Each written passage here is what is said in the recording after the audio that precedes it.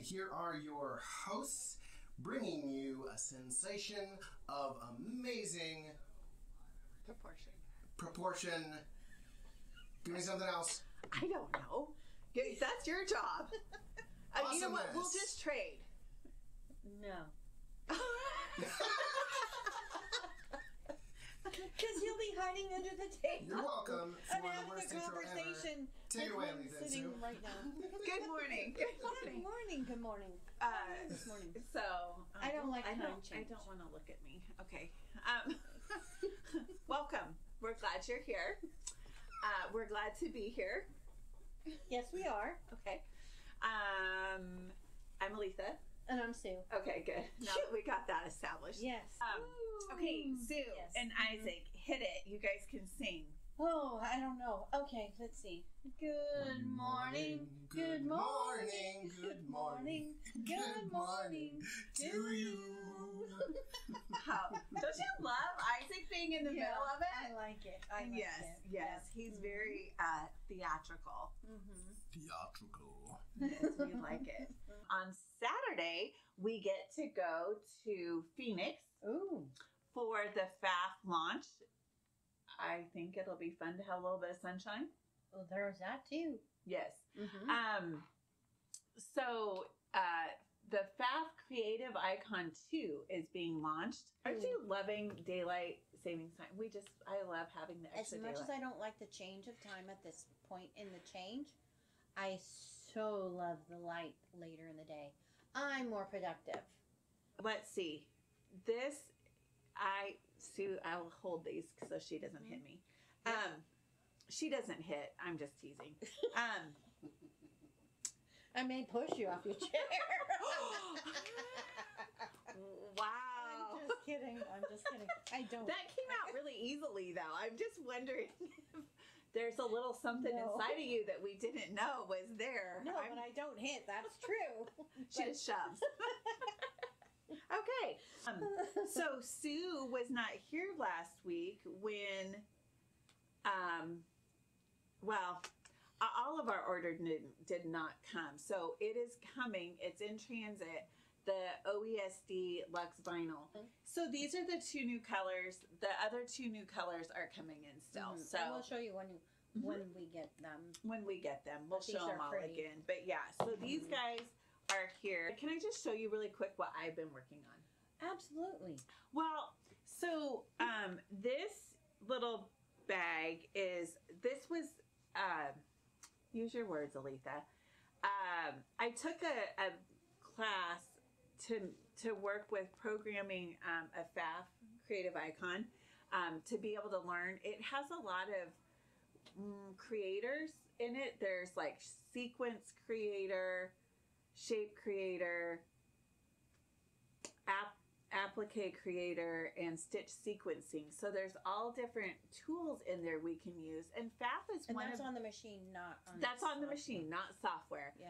Because, well, that's a whole nother story. But I thought that I didn't like software. So there's a lot of really fun, creative things that we can do. And so I was really playing with that with the FAF, having a lot of fun and really learning the machine.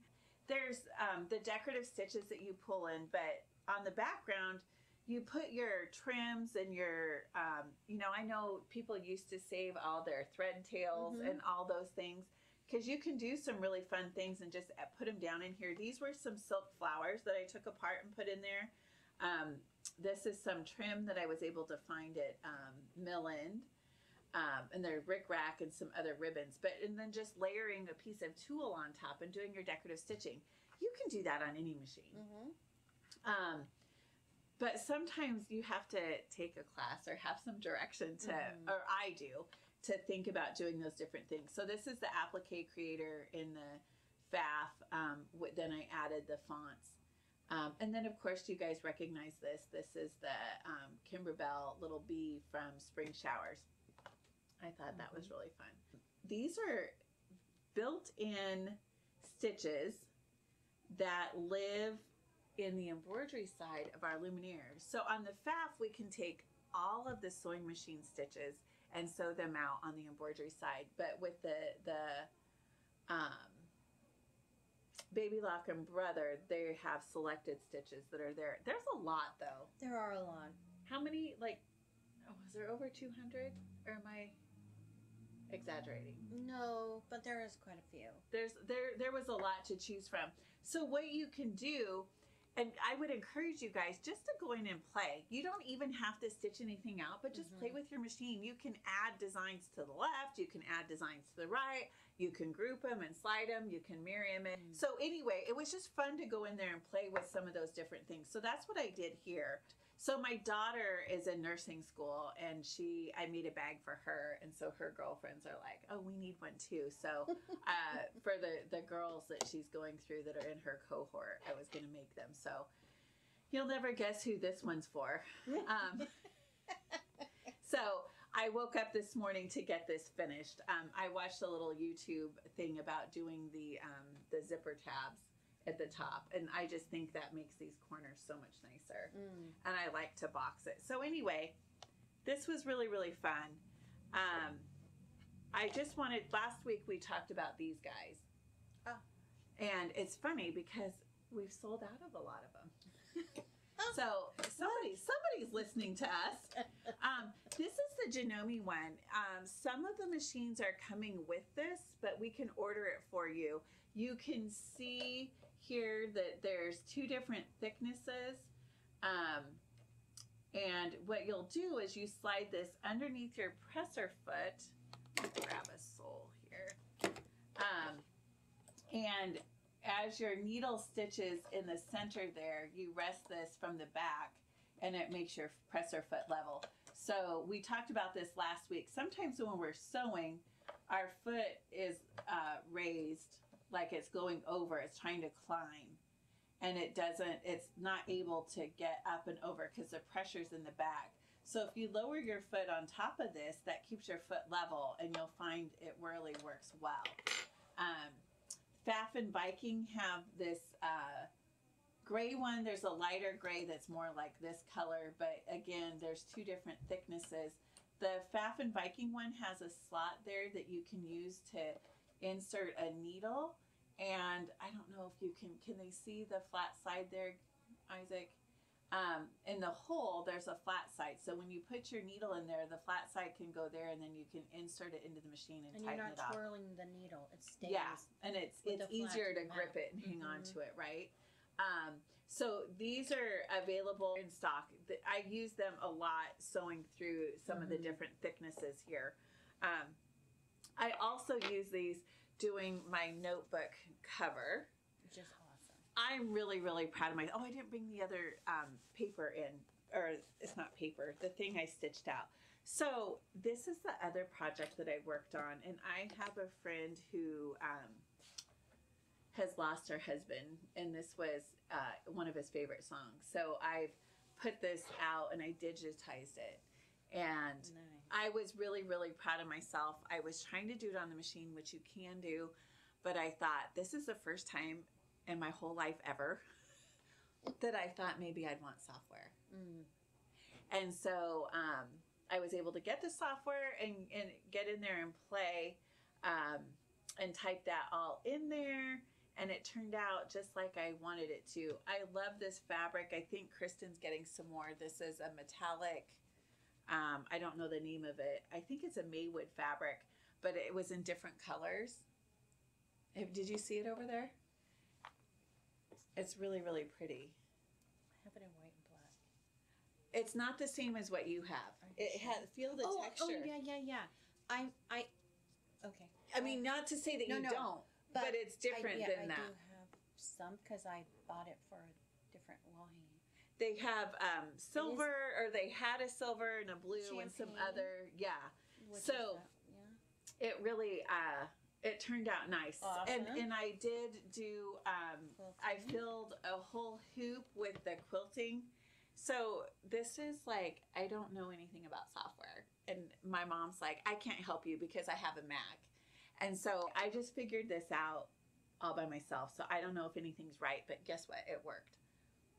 You do your hoop and then software, and I put in a quilt fill, and then I was able to stitch it.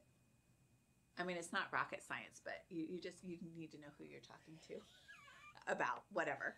What? But you may not know anything about software, but you know a lot, and you've learned a lot with playing with the this- FAF and doing these things using all of those creators has really, really prepared Does it me change for the way how things work? yes. You're And- absolutely right. Yeah, So because of before this, you wouldn't have been able. no, You would have actually should have been using other words. yes, More so than you did on this one, because that came out beautiful. yeah. I'm really, really pleased with it. And then I did make piping. If I had to redo it, I wouldn't put the joining right there. But you know what? It's all good. Mm-hmm. So that's just a little composition notebook cover for her. The one thing, if you have a FAF or a Viking, and you can speak to it, because I think I forget about it even on the Luminaire, but with the FAF and the Viking, and you're doing small things like this, you want to turn off your jump stitch. So I had to go through and cut all of these, but it looks nice. Also, with the FAF and the Viking, I would not use active stitch and deluxe stitch. I turned that off and you just use regular tension. But turning off those cut jump stitches will really, really help. There's not enough space between each one and they do it. It just makes it really, really messy. So this feels really flat and it did a good job. Amy wants to show the inside of the folder open. To be honest with you, I had a piece of embroidery that I was going to put a pocket in here, but I couldn't find it. So after I got the book done, guess what? I found it. So I had to get it done for the show. For the show. So let's talk about walking feet. Okay. I had no idea that there were so many different kinds of walking feet for the Baby Lock brother. What did you say? There's 5? There's 5. Okay. Okay. So there is a basic, and this is our basic or generic. It looks like a Janome one. Yes, Okay. it is. But It's low shank. It'll fit on both yes. machines. So that's why we say kind of generic.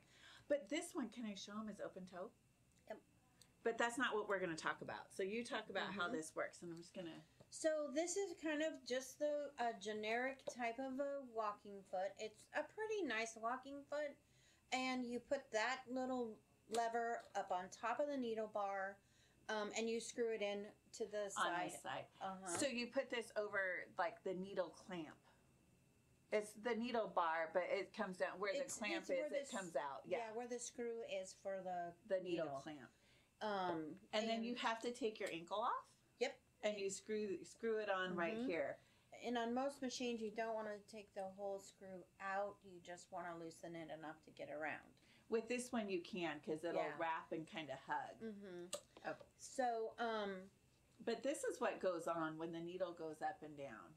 Yeah. So it moves the top fabric, and your feed dogs move the bottom. But then after this one, there is another one. It's a deluxe, and the deluxe is similar to this, but you unscrew on the side, and you can change out these feet. And then there is the dynamic. Right? And the dynamic came out 2 years ago. Yes. It's relatively new. It's relatively new. Goes around that needle. Whatever you call that needle thing. clamps. The needle clamps. Yeah. I misplaced the foot in my bag. You guys want to see this? So it comes with. It comes with 3. I thought it came with 2. 2. So a regular standard sole and a open toe, right? But wait, there's more. Yeah. You can buy. There's like 3. Another 1. So the standard foot, the open toe foot come with the dynamic foot, and then you can purchase the this is a 1/4 inch, and then they have a stitch in the ditch, which actually has a blade right in the center. Yep, and this one has a blade for the 1/4 inch. This one's heavier, and it just feels more stout too. And is more stout. And it has more pull, right? Yes. There is a significant difference between, as far as me using it, between this one and that one. Okay. Because when you're doing a tile scene and you're putting it together, there's a whole lot of a lot of thickness, and it's stiff, right? Right. It doesn't want to bend. But so one here, one there, and I took this off, and that stayed on. Yeah, so that one you probably will never see again. No, it'll be a sample for this. Then the next one is the Move It foot, which if anybody has had a class with me or I love that foot. It is fabulous. When I first saw it, it was a wonky, it's so big, and I just call it the tractor because it reminds me of a tractor because of this rubber belt. It's kind of the big brother to this. Yes. So this is new as of last year? It just came out in August. Okay, so Sue's going to talk to us about this, but those of you that have a Solaris or a Luminaire or a Crescendo or the Unity, the Dream Machine or the Destiny had the traditional Move It foot. Mm-hmm.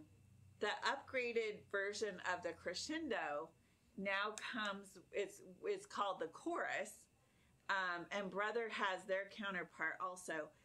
Now come with, they call this guy the compact Move It foot. So talk to us about this. Yeah, and the reason it's compact is it's about an inch around less than the other foot, because if you'd use the other foot with some more lofty batting or a thicker fabric, sometimes it would bog down underneath the foot. It would go through fine here. And this one sits up higher, right? So you have more clearance underneath, even when the foot's down. Even when the foot's down. So this one also, unlike the other Move It foot, this is engaged as a walking foot, not a walking foot. A regular foot, walking foot, regular foot.